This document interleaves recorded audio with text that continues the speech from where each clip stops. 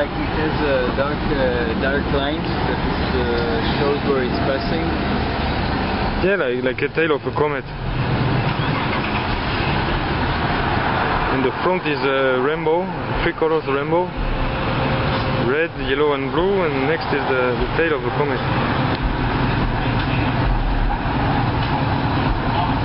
Breaking now, it's becoming too big.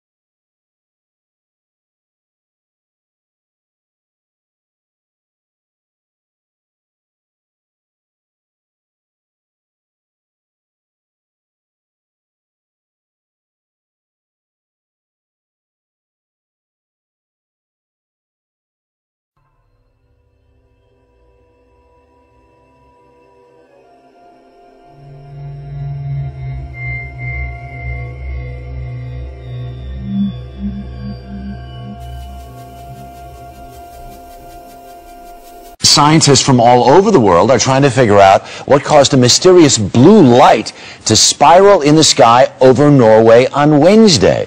CBS News correspondent Sheila McVicker has the latest on the mystery. Sheila, good morning. Good morning, Harry. Mysterious light indeed. A light appearing high in the Arctic sky, baffling those who saw it and exciting a lot of comment. Early yesterday morning, just before dawn, this appeared in the Norwegian sky. I helvete är det där? That's Norwegian for what the heck is that? A blue light, small at first, growing into a spiral and then disappearing into what appeared to be a black hole.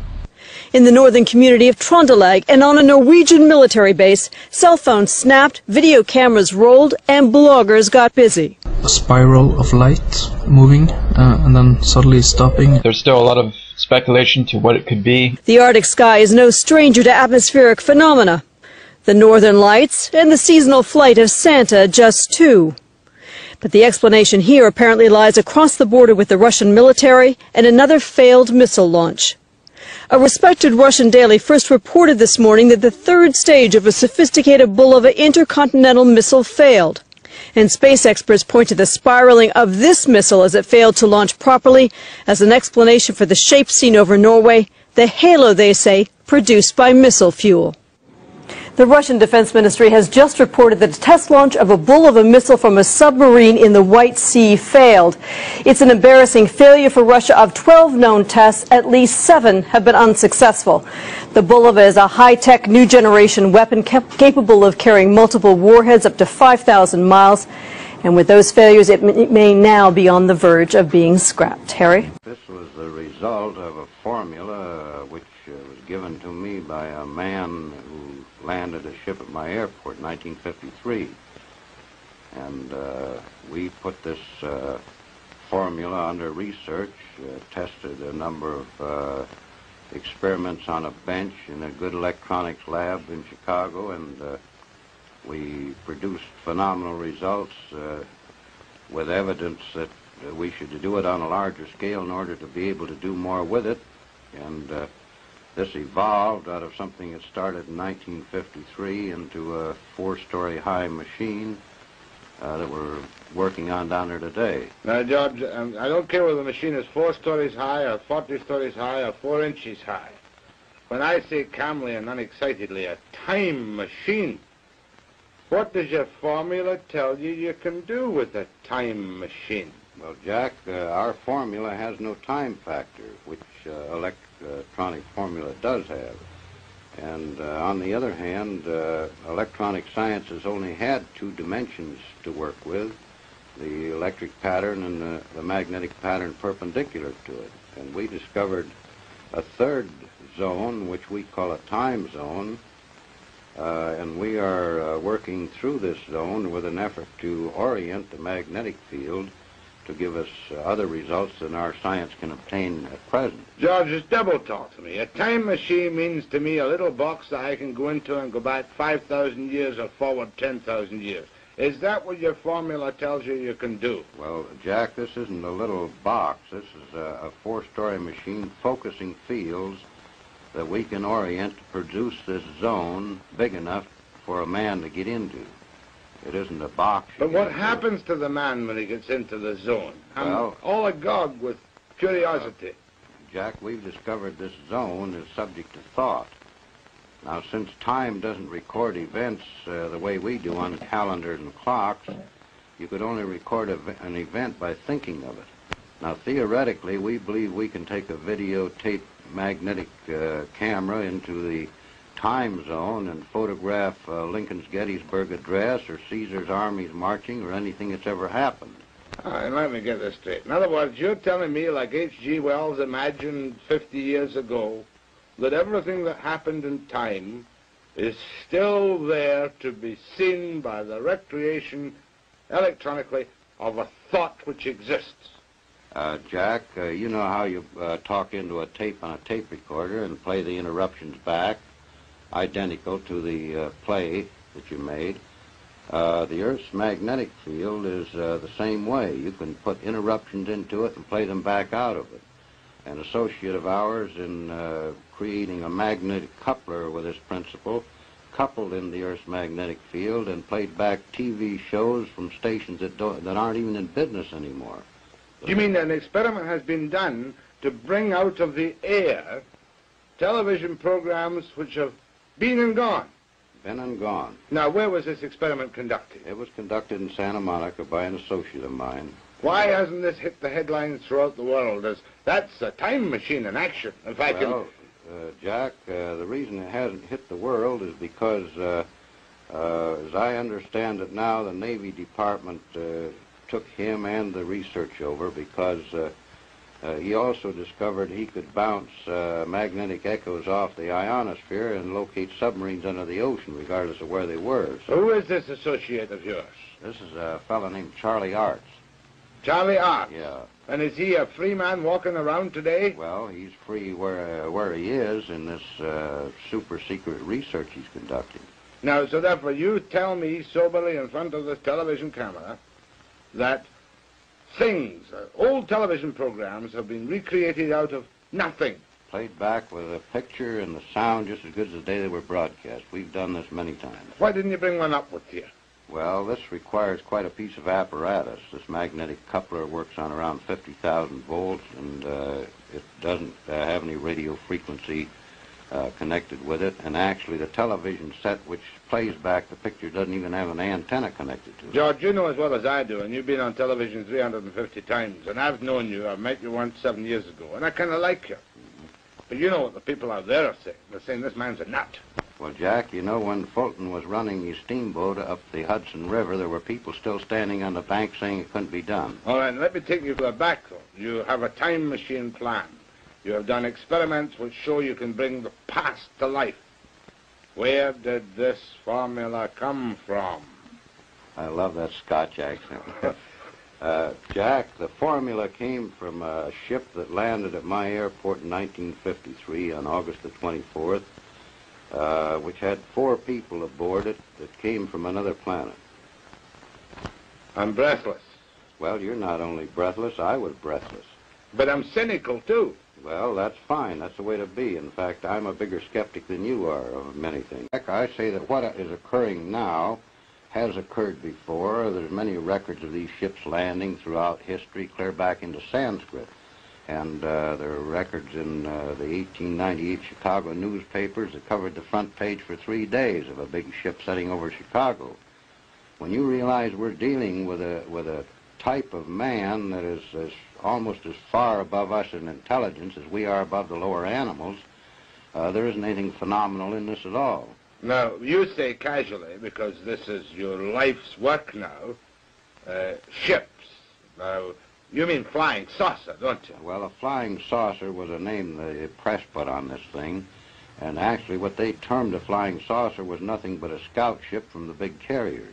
But I want to go back to that night in 1953. Tell me, where did this happen for people who haven't heard you talk or seen you yet? It happened on my airport, which I've operated for the last 16 years, at Giant Rock Airport, 17 miles north of Yucca Valley in California. Or 40 miles north of Palm Springs. Now, this is a private airport for small aircraft, is it? This is an airport used both by the military and private aircraft. You own this airport, do you? I lease this airport from the United States government. I've operated it for 16 years since I retired from the flight test business in the aviation. Right now. How old are you now, by the way, George? I'm 54, Jack. Got 3 grown daughters, married, and 11 grandchildren. You don't mind if I ask you the stock question? I know that you've been asked every obnoxious question that can ever have been asked. You've never been treated for any form of emotional upset. I've never had an emotional upset other than women. Except that night in Yucca Flats, not Yucca Flats, at Giant Rock, when this ship appeared. Now, give me the details, George, because I'm never tired of hearing the details of a man who says he has seen creatures from another world. Well, actually, Jack, this was as simple as crossing a street and getting hit by a car. After it's over, you're the victim of the circumstance. And I didn't see the ship land. One of my son-in-laws, that wasn't my son-in-law at that time, saw it come down. Another man on the airport heard it, and he wasn't where he could see it. And the man got off of the ship and approached me before I even knew there was a ship down. Where were you then? What time of day or night was it? It was 2 o'clock in the morning and approximately a full moon, which is like daylight on the desert. Were you walking about outside or what? No, I was sound asleep when he awakened me. This man awakened you? Well, something awakened me. So you got up out of your bed? I got out of my bed and went aboard the ship at his request. This man, in what language did he converse with you? He talked to me in the best English equivalent to Ronald Coleman. And he met you there and he said, what did he say, come with me to my ship or what? No, he said I asked him what he wanted because we have a lot of people come in stuck in the sand and broken axles and whatnot. And I asked him what he wanted and he said, my name is Solgonda and I would be pleased to show you our craft. Solgonda? Solgonda. Was the craft visible to you at this time? It was when he stated this, I saw beyond him the ship, which I hadn't seen before. What did you see? A bell-shaped type of anti-gravity ship that they operate as a scout ship out of their big carriers. How big? This was 36 feet in diameter and 19 feet high. And where was it, on the ground? No, it was hovering 10 feet off the ground. And how did you go into this ship? I walked with him to a spot underneath it, and an anti-gravity beam took me up through a hole in the bottom of it. You're telling me at 2 o'clock in the morning in Giant Rock Airport, you walked underneath this hovering ship, and whammo, you went up inside. No, you didn't go whammo. You went just about as slow as a local elevator run. And when you got off the anti-gravity elevator, what did it look like? I was inside of a ship about 18 feet in diameter and roughly 10 feet high to the domed ceiling, and there were 3 men on the ship, besides the one that had got off and invited me aboard. You keep calling them man. What do you mean, man? Well, little green man? They were about 5'6". They came about to my eyebrows, and they could have walked in our clothes down any of our streets, and we wouldn't have paid any attention to them. And did you bring any proof off that ship? Were you alone in the ship? I was alone with the 3 men until the other fellow came up behind me, and then the 4 of them were aboard. Were there any other earthly eyewitnesses to this? Nothing, only outside of the ship. And these people stayed outside? On the airport. And did you go anywhere in this ship? Not to my knowledge. When I got off, it was the same place it was when I got on. What do you mean, not to your knowledge? Had the door closed when you went in or something? I don't know, because it was below the deck. And did these people tell you where they came from? They didn't say where they came from, but I've been in the air game since 1927, and their instruments were unlike anything I'd ever seen before. Well, don't give me technicalities. What was different? The difference was that we used dial instruments, and they used vertical instruments, like fluorescent tubes with marks on them. What color were these people? The instruments were marked in symbols similar to hieroglyphics. They were not in any language or number system we use on the Earth. What color were these people? They looked like they were white people with a good, healthy tan. Did they give you any indication of how old they were, or what they ate, or where they came from at all? After we got off the ship, the man who invited me aboard, who didn't look a day over 28 years of age, told me that he was over 700 years of age in our time. Oh, come off it, George. That's right. Was this the guy who gave you the formula for the time machine? That's the man. And what form did the formula take? Did he implant it in your mind by telepathy, or did he give you something written in English? He spoke it to me verbally. And you remembered this? There's nothing to it to remember. Will you tell me now? The formula for a time machine. F equals 1 over T.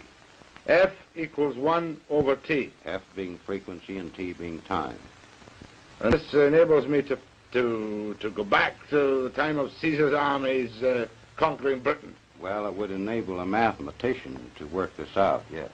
And why hasn't this been acclaimed like Einstein's E equals mc squared? Well, why hasn't the fact that the United States government's been flying anti-gravity ships since 1956 been acclaimed? Or the fact that there's a crater on the moon with a base in it since 1954, we've known this. All right, but let's get, first of all, the U.S. Why haven't the FBI clapped you incommunicado for breaking secrets that they want to keep secret in the United States? Well, possibly because they know this information's going to get out eventually anyway, and what I say won't make any difference. Now, that particular night when you had this experience, did you call the police? Did you call the Army, the Navy, the Air Force, the White House? Well, I'm 17 miles from the nearest phone, Jack, and the nearest phone would get me to the sheriff's office. And it'd take them about 40 minutes to get out there. Oh, wouldn't you have a phone on an airport? No, we have no phone. But you're an operating airport. Well, we're an operating airport, but we're isolated in the middle of the desert, 17 miles from the closest town, and they've never run phones out there. So how do you communicate with people who want to use your airport? They fly in or write and phone to the local town where my daughter lives, and she notifies us when she comes out. Now, you talked about a crater on the moon. Now, I thought all the moon stuff had been debunked and that nobody ever really knows what goes on the moon. What's this? Well, this is the Gassendi crater. This is 55 miles long and oval-shaped. It's in the Mare Humorum Sea, or on the edge of it. Since 35 years ago, they wondered why this particular crater had these lines in it. And with the magnification which you can get with a larger telescope, this is what they found. These lines are tubes laying on the surface of this crater and running under some of the mountain ridges. There are 3 large dome-shaped structures in here. These tubes run clear outside of the crater, and we know they are tubes laying on the surface because the sun is shining from this angle, and this mountain peak causes this shadow. What does it all mean? Does it mean that this is a rocket launching or a flying saucer base on the moon? This has been a base on the moon for perhaps many thousands of years, used by these people in the spaceships to resupply their ships or whatever is required. Not even Life magazine has accepted this as genuine, though, has it? Well, the Palomar Observatory people that took the picture won't even comment on it, so... There must be a great conspiracy of silence to keep George Van Tassel's secret of the universe away from the people. No, it isn't to keep anything I know away from the people. It's to keep many things away from the people. Let's talk about this picture. This is the time machine. This is a picture of the machine we're building down there. This structure is actually up. We're working now on the parts on the equipment that operate it. This rim around here has armatures 57 feet in diameter, which will be better than 4 times bigger than the biggest armatures ever made before. But is that the place where you did the experiments? By the way, how old were these television programs you pulled back out of time and space?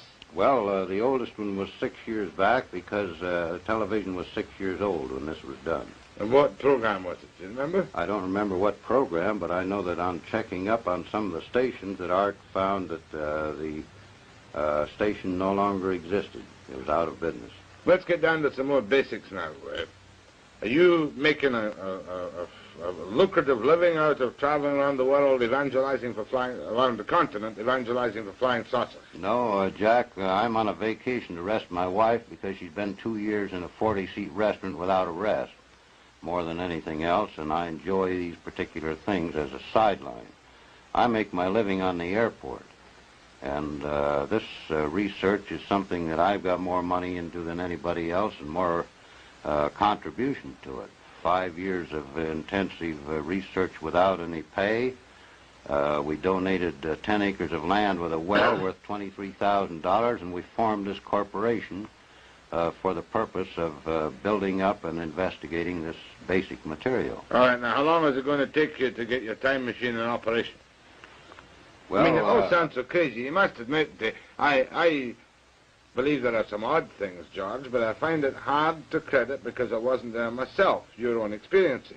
Well, it took them around 8 years to grind the mirror for the 200-inch telescope, and the first cyclotron was something like 11 years in the progress of building. But that cost millions, George. You haven't got millions, billions it cost. No, we don't have the overhead, the drafts from the engineers and people sitting around the payroll. All of our effort on this is voluntary by many people in technical fields that contribute their effort to the project. They all believe in flying saucers? They all believe in flying saucers. And you obviously believe totally in flying saucers? Yeah. Because of that one, does your wife believe in flying saucers? Well, I don't know very many people that don't. It's as obvious as believing in heaven or afterlife or anything else. You have certain things you believe in life. You believe there's air we breathe, yet you don't see it. We fly airplanes on it. And this is an intangible. We can measure it. But why should these people come down, from outer space? Why don't they land in the White House or in Kremlin Square in Moscow and say, hey, Listen to us. We can tell you a few things. We're 700 years old. We can travel through space. We're not concerned with time differentials. Well, probably they're not concerned with giving us too much of their information because we'd only use it in our battle to destroy each other here. Did these 4 men tell you that themselves? No, they didn't tell me that, but this is a reasonable assumption on our part that the world's divided in 2 camps, each capable of eliminating the whole civilization. And if we were to go to another planet and observe this condition, we would certainly be a little cautious about who we talked to or what we revealed. Yeah, but you yourself, was that the only experience you had? Mind you, that's 11 years ago in 1953, George. That's right. When you claimed to me you went up in this elevator into the spaceship and met the guy who spoke like Ronald Koeman. Was that your only contact with the... That was the only contact I had with the people from the ship.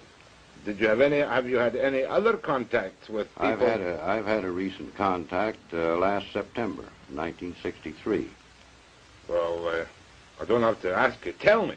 Well, in this case, they drove a car into the airport. They didn't come in a ship. They're walking among us on the earth all the time, and we don't realize it. I'm breathless. They. How many was they? The they in the ship was 4 men. They in the car? The man that came in, there was a man came in by himself in September. Well, you'll be telling me he had Martian license plates on the car. No. They drove a standard American Cadillac. And what did they want with you in 1963, 10 years later? They gave me some more information pertinent to electronic and magnetic research. But how did you know they were from some mysterious place in outer space? You don't know unless they want you to know, and then they'll demonstrate some thing that they can do that we can't do, that's humanly impossible for us to do. What did they demonstrate to you which convinced you, an apparently sober, sensible, balanced person who nevertheless believes in flying saucers, that convinced you they were unearthly people? Well, they demonstrated the ability in front of 19 people sitting in a lounge, for instance, that they could sit there and disappear before your eyes and reappear. In fact, the man did this 3 times. For you and your friends? For 19 witnesses that were sitting in our lounge. Vanished in front of your eyes? Sit right there in a chair like you're there, and then you're not there, and then you're back there. He did this 3 times. Now, I'm going to disappear, but purely for 1 minute for this message. The previous foregoing interview with George Van Tassel of Giant Rock Airport, California, was not, I must stress, presented to you as a scientific examination of George's claims.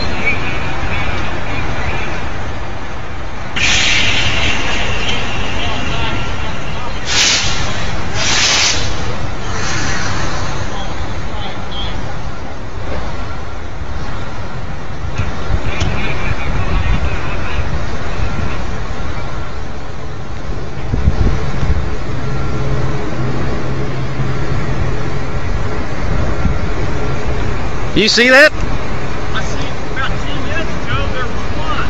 Yeah. Alien. What is it, meteor shower? Aliens. There was one about 10 minutes ago, and it streaked across the field, and then it went like a zigzag, then it come back up again, and zigzag again, kind of went out the top. All right.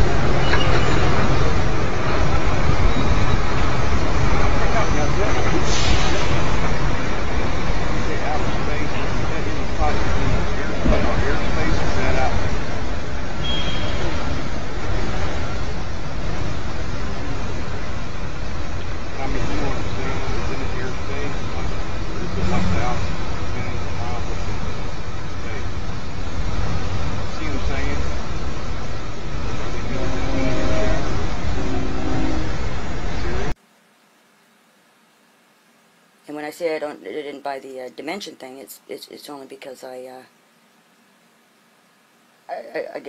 just need tangible proof of something. Ideas are great and I love them, but I want to zoom in and do this at the same time. Oops. Okay, bear with me here. I'm going to zoom in a bit, see if I can do two things at once here. Alright. That's a little bit closer. Can I get a little closer than that? Oh, look at that, Kenzo. No, I can't. No, I can't. Damn it. Okay.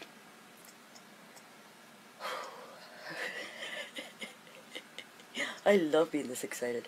Okay, so we're going forward, right? Okay. 1930. 1935.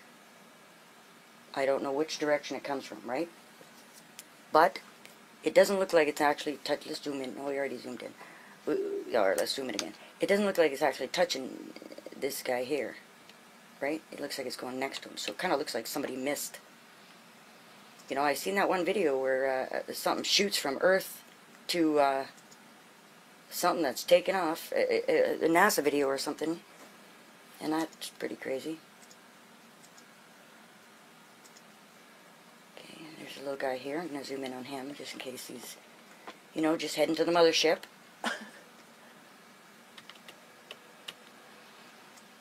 Okay, wait.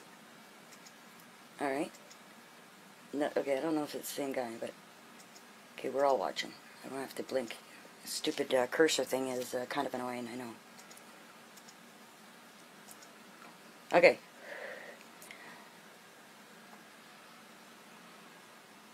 Anyone? Bueller? You know, what? What's going on, guys? Hey, are we watching this? Okay, we already saw that guy. It's a little tiny triangle. Well, I mean tiny compared to everything else. Relative, everything's relative. So when I say tiny, I only mean, you know, relative to our ginormous sun. But this guy is, well, I hope you're not afraid of aliens, because, you know, I try not to fear anything I don't know about. You know, it seems counterproductive to me. I mean, I don't know what to believe, you know. I mean, if they're here to help, how come we haven't seen, you know, well, you don't have the internet? Can't they talk to us or something? That's pretty interesting.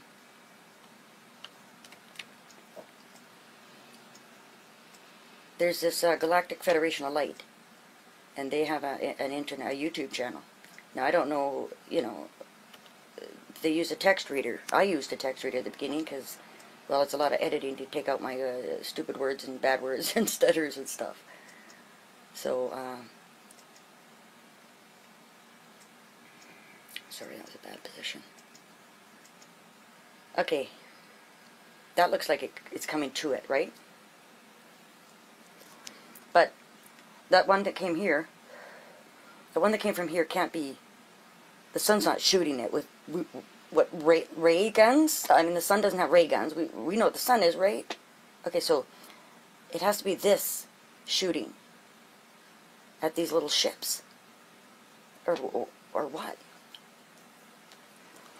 Maybe they're not ships, maybe they're asteroids. Somebody's shooting at asteroids to help us out. To, you know, oh, it's coming right for you.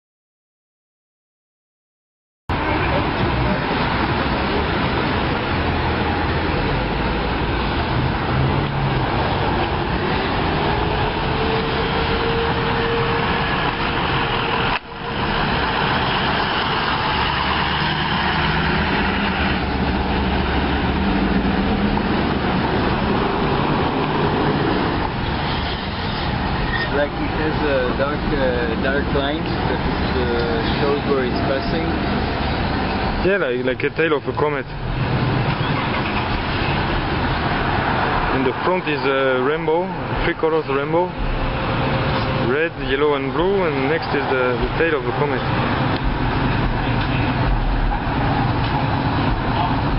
Breaking now, it's becoming too big.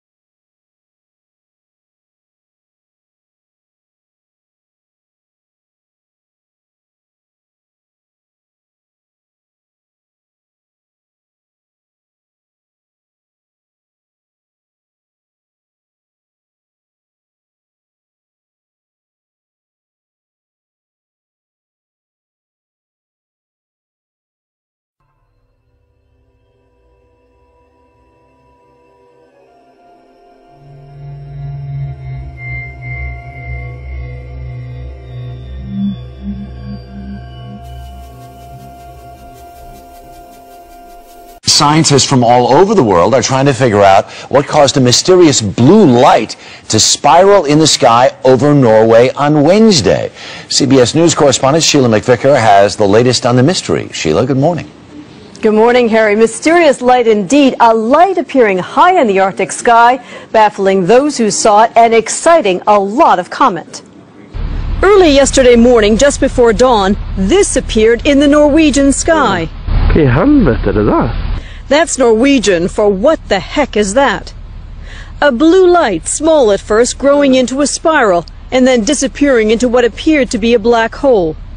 In the northern community of Trondelag and on a Norwegian military base, cell phones snapped, video cameras rolled, and bloggers got busy. A spiral of light moving and then suddenly stopping. There's still a lot of speculation to what it could be. The Arctic sky is no stranger to atmospheric phenomena.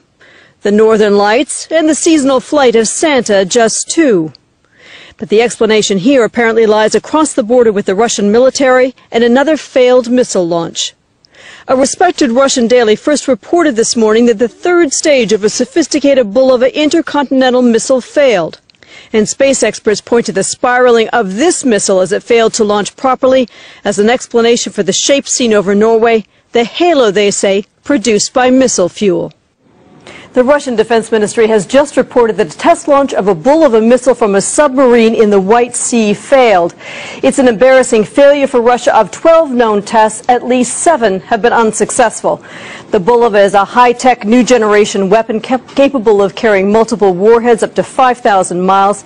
And with those failures, it may now be on the verge of being scrapped. Harry? This was the result of a formula which was given to me by a man who landed a ship at my airport in 1953.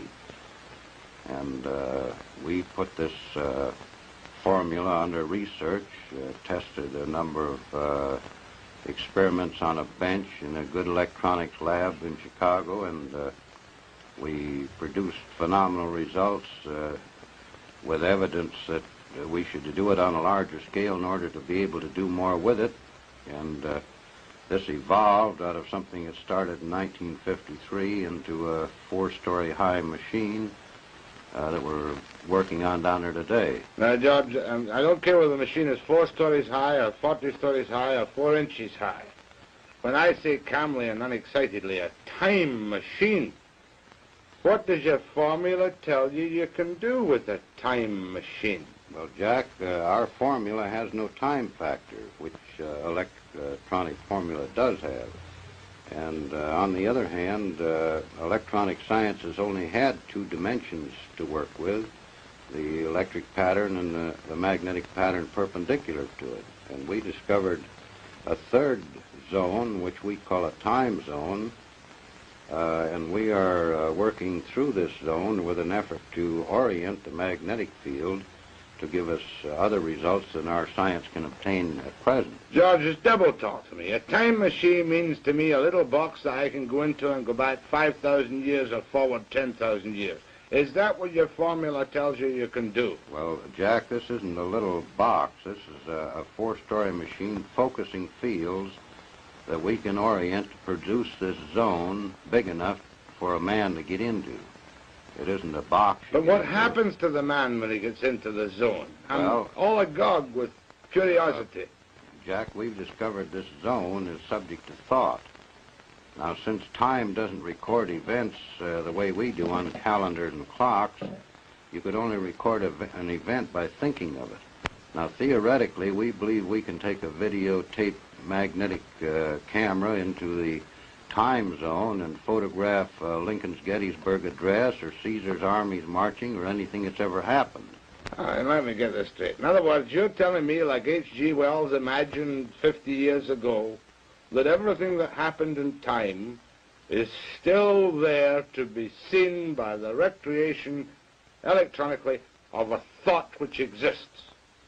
Jack, you know how you talk into a tape on a tape recorder and play the interruptions back, identical to the play that you made.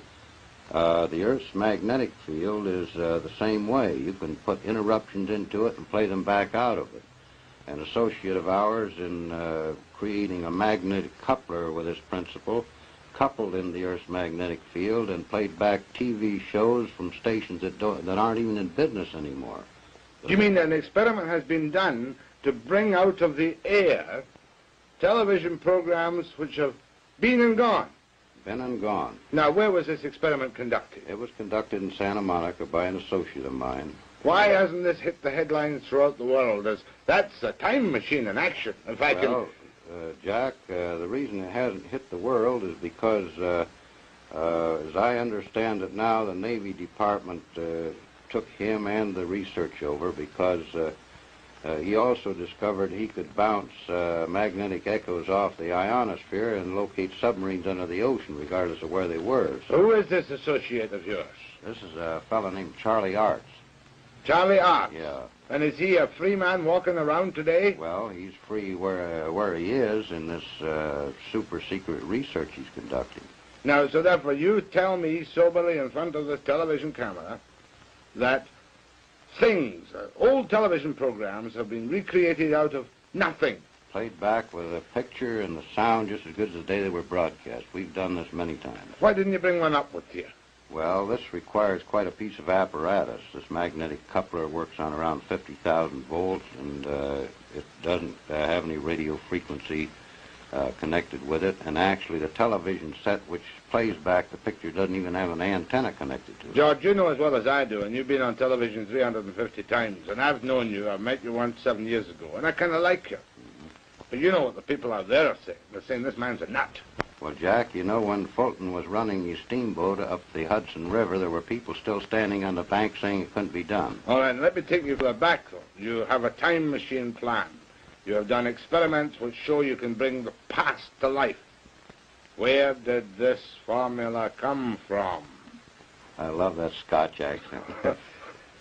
Jack, the formula came from a ship that landed at my airport in 1953 on August the 24th. Which had 4 people aboard it that came from another planet. I'm breathless. Well, you're not only breathless, I was breathless. But I'm cynical, too. Well, that's fine. That's the way to be. In fact, I'm a bigger skeptic than you are of many things. I say that what is occurring now has occurred before. There's many records of these ships landing throughout history, clear back into Sanskrit. And there are records in the 1898 Chicago newspapers that covered the front page for 3 days of a big ship setting over Chicago. When you realize we're dealing with a type of man that is almost as far above us in intelligence as we are above the lower animals, there isn't anything phenomenal in this at all. Now, you say casually, because this is your life's work now, ships. Now, you mean flying saucer, don't you? Well, a flying saucer was a name the press put on this thing. And actually what they termed a flying saucer was nothing but a scout ship from the big carriers. But I want to go back to that night in 1953. Tell me, where did this happen for people who haven't heard you talk or seen you yet? It happened on my airport, which I've operated for the last 16 years, at Giant Rock Airport, 17 miles north of Yucca Valley in California. Or 40 miles north of Palm Springs.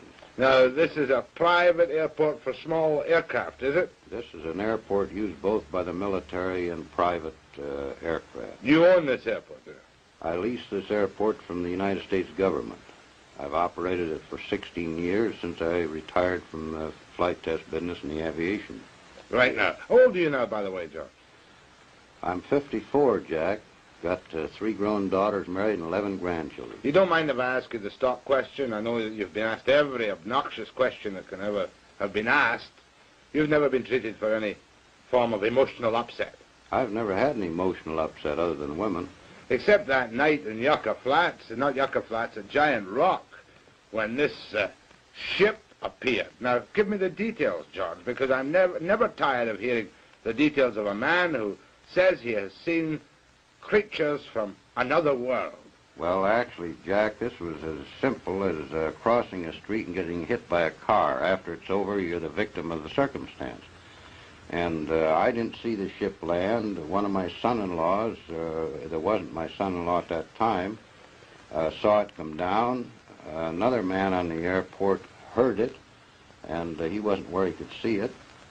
And the man got off of the ship and approached me before I even knew there was a ship down. Where were you then? What time of day or night was it? It was 2 o'clock in the morning and approximately a full moon, which is like daylight on the desert. Were you walking about outside or what? No, I was sound asleep when he awakened me.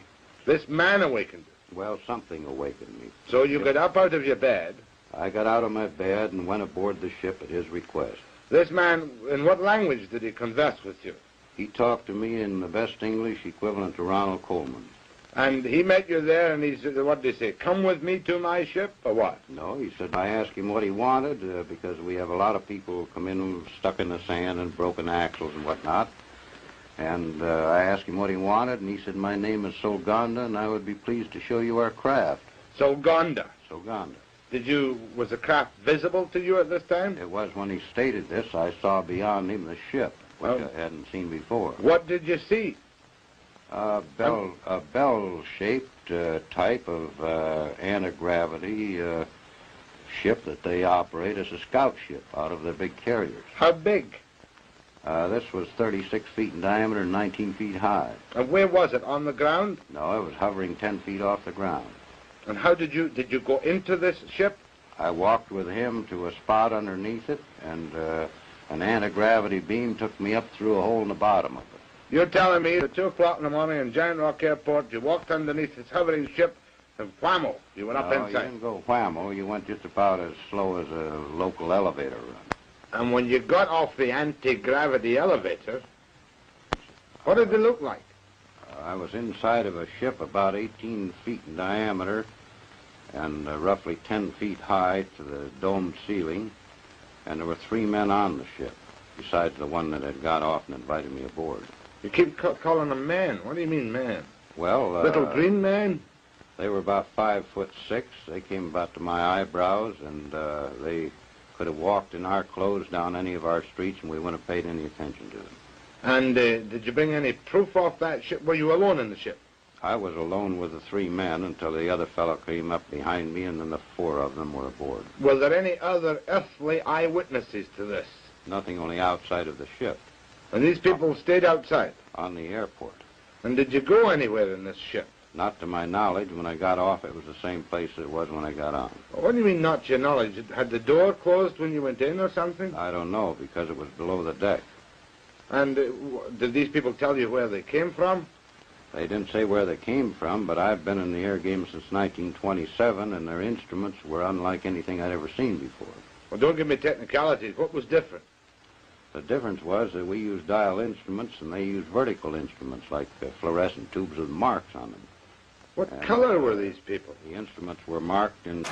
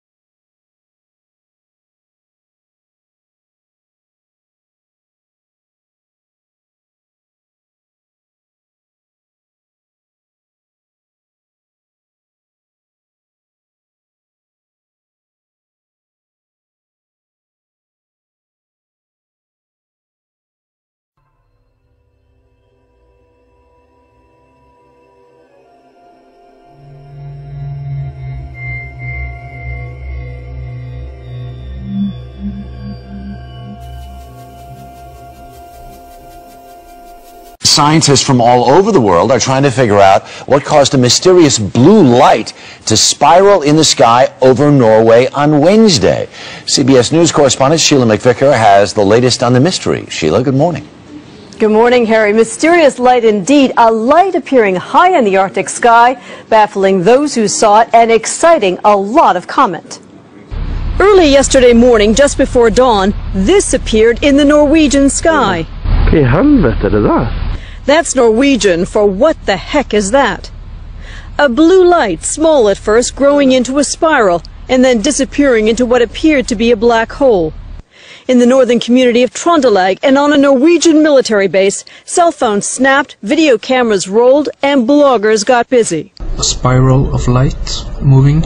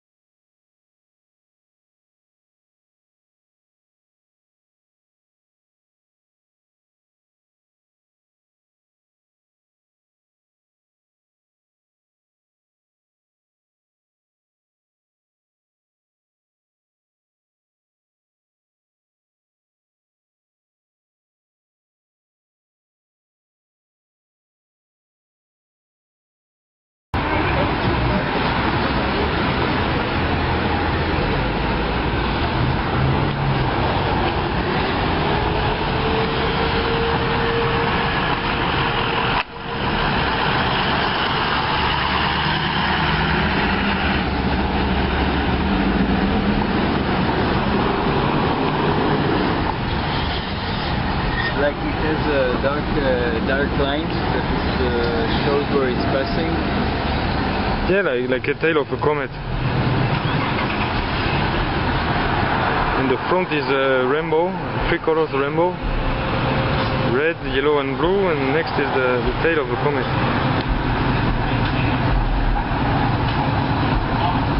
Breaking now, it's becoming too big. Wow.